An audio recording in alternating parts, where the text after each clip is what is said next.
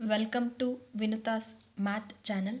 This is the second video of the probability distributions chapter.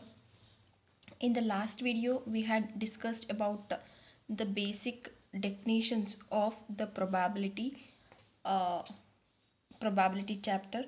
That is, what is an elementary event, what is the meaning of composite event, and so on.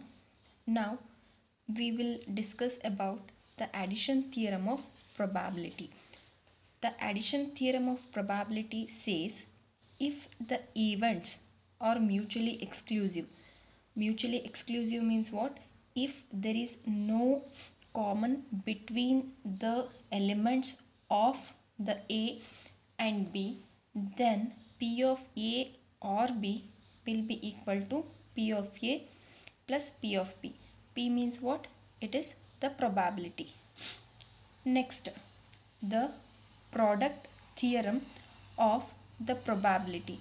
The product theorem of the probability says if the two or more events are independent, then the P of A and B will be equal to P of A into P of B.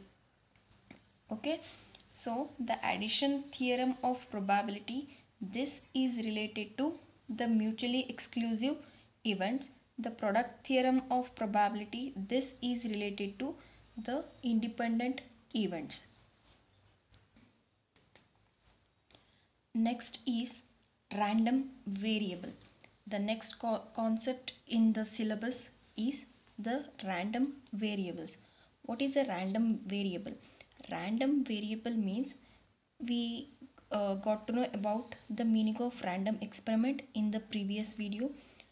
In an random experiment, if it is possible to associate a real number with every outcome, then it is called as a random variable.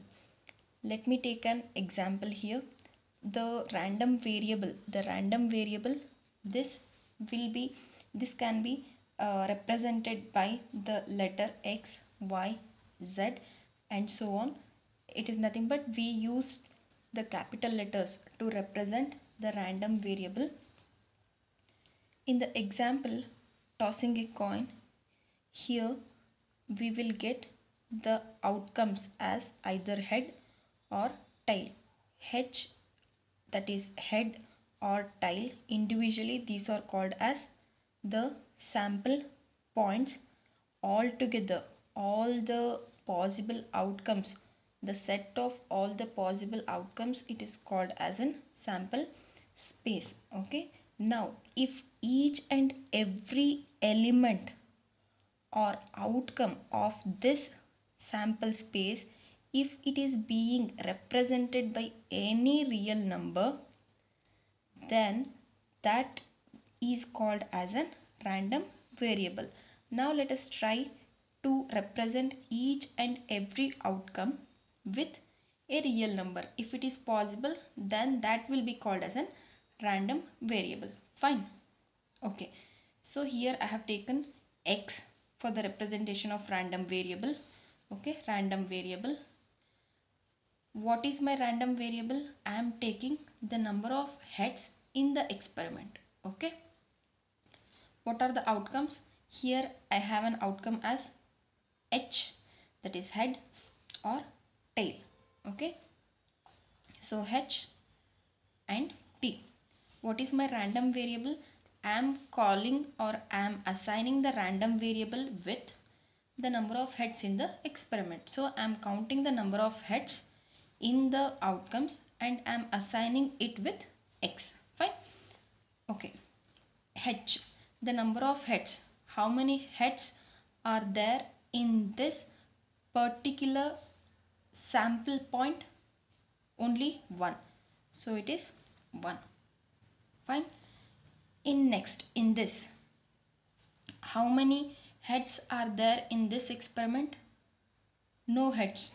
No means in mathematics it is represented as 0. You got to know. Let me take another example of tossing two coins. Okay, tossing two coins. If I toss two coins, then the sample space would be HH, HT, TH and TT. Now let me take a random variable as y. Y, let us take it as the number of tails in this experiment. Okay, so let me write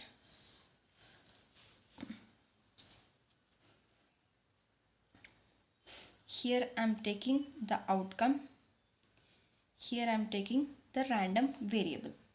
Okay, random variable, it is y. The outcomes I am writing it as HH, next HT, TH, TT. In this random variable is y. What is y? Y is nothing but we have considered the number of tails in the experiment. For this, how many number of tails are there in this particular outcome or in this particular sample point? Is there any tail? No, right? So it is 0. Okay. For this, how many number of tails are there? One tail. So it is 1. Here also 1. Here 2. Now you can try with the same example and you can take the random variable as z and you try to you take z as the number of heads in the experiment, and similarly you try to write this table outcome with respect to the random variable z. Okay, you got to know about the random variables. The next concept is the discrete and the continuous random variable. These two types will come under the random variables. The random variables are being divided as discrete and continuous based on some results. So first, now let us get to know about the discrete random variable.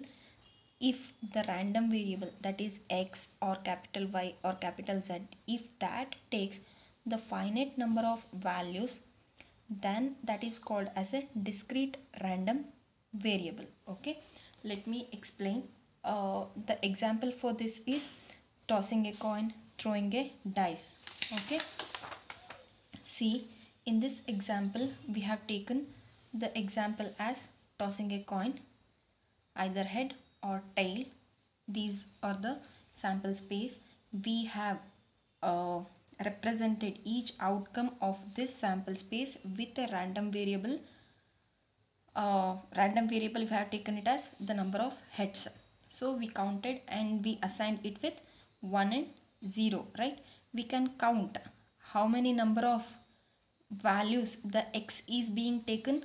The x is taken as 1 or it is 0, right? Only these two values. The random variable x, it is taken 2 values in this experiment, and in this experiment and in the tossing of 2 coins experiment, the random variables outcomes were the 0, 1, 1 and 2. How many different random variable values are there? 0, 1, 2. The count is 3. 0 is there, 1 is there, so 1, 2 and 3. The random variable has taken the 3 different values. So in these experiments we are able to count the number of times the random variable is taking. Those experiments or those random values are called as the discrete random variables. Okay, those random variables are called as discrete random variables. Next, the continuous random variables. If the random variable takes infinite number of values, then those random variables are called as continuous random variables. Now let us take an example. Weight of students of weight of all students in your college. Let us consider some 1,000 students are there in your college. So the weight of all these students will not be same, right? Someone would weigh around 50 kg, someone may be having 50.1, 50.2. We have to assign each weights of these students with different number if the weights are different. That is, if a student is having 50 kg, then we have to assign it with 1. Just for example, I am telling 50.1, then it is with 2. If someone is weighing with 50.2, then it is with 3. Like this we have to do it for 1,000 students. In that case it will become an infinite number, right? Fine. Next, the second example could be length of the nail produced by a machine. The machine could produce the nails of 1 inch, 2 inches, 3 inches or very big nails. Third example would be observing the point on a speedometer of your motorcycle. Let us imagine you are riding your motorcycle. Okay, before you start your ride, the speedometer will show the 0. Let us assign it with some random variable x and this value as 0. Once it starts showing 1 kilometer per hour, assign it with 1. 1.1 kilometer. If it is digital, I am talking about the digital speedometer, then one more random variable we have to assign, 1.2, again one more. Similarly, if it is around 100, one more. Okay, in this case the random variable what we are taking, it is taking the infinitely many values. Those random variables are called as continuous random variables. Okay, I guess you got to know about all the details regarding what is a random variable, what are the different two types of random variables, that is discrete and continuous, and you can distinguish between the discrete and continuous. Okay, to tell it in a simple way, all the counting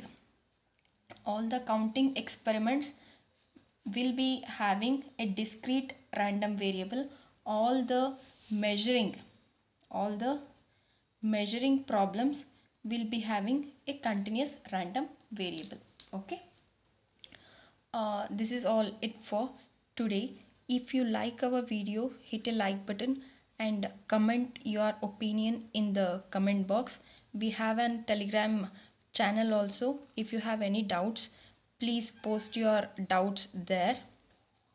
Thank you for watching and happy learning.